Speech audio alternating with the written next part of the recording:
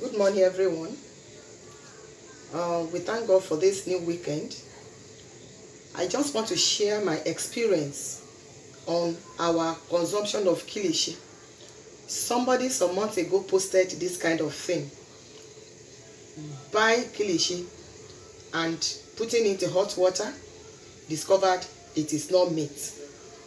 So this morning, I have this Kilishi, very big one, brought from a friend who traveled to Abuja.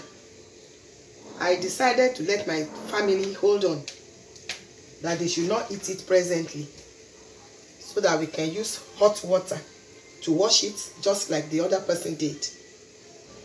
But after me go no photo, in koto jade inu elele, ade fa. It's not cutting.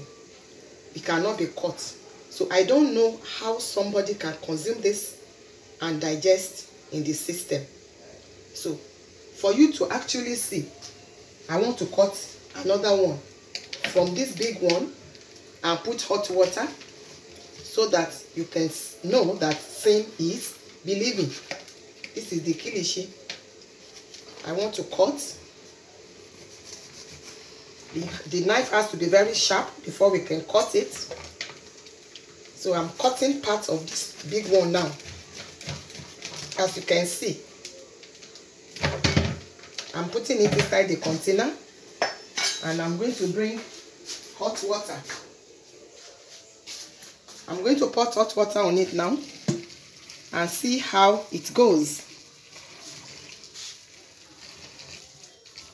The hot water has been added, and I'm going to stir it so that the pepper on it can melt, and see if the meat is going to become soft and edible.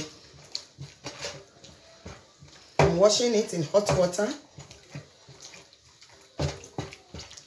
I'm still turning it because the water is very hot. I cannot put my hand.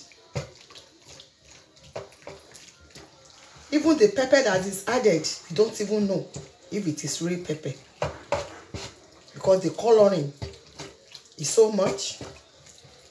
I'm even afraid if this one cannot be poison. It can be poisonous to human body into the system. Look at the Kilishi, look at the meat. I don't know what this one is going to turn into, just like the piece, the small piece that I have already cut and experimented on. Everyone has to be very, very conscious of his or her consumption. Whatever that is brought to us, we should be careful before we eat it. I'm still washing so that the pepper can be washed off. Let me remove it from the hot water and use ordinary water to wash it. See the pepper. Is this one pepper? I don't know what we can call it. So much concentration.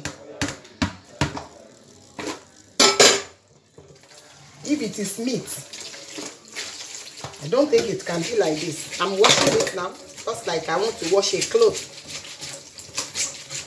I'm washing it, and if I wash a cloth or meat, I think the meat should be cutting into pieces. This one is not cutting at all. Get another water concentration. That one is poured away. I will wash it again.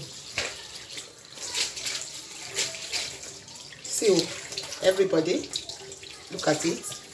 This is our Kilishi. I finished washing. See the difference between the one that is already washed and the original one.